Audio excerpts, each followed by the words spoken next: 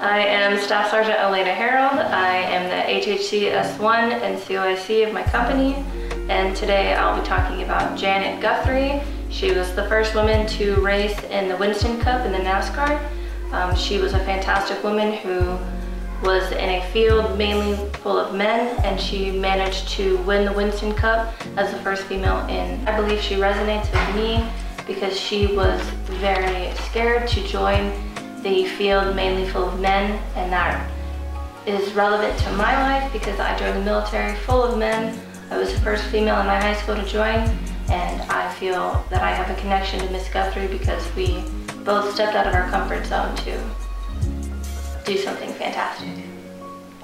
I definitely think the higher ranking I get, the smaller my gender field becomes. I mean, you don't see very many female leaders out there anymore. We are joining forces more, and we are becoming a bigger part of the military, being the female section. However, I definitely would say that Miss Guthrie, she made it to the top of her field, and that is my goal, to get to the top of my field.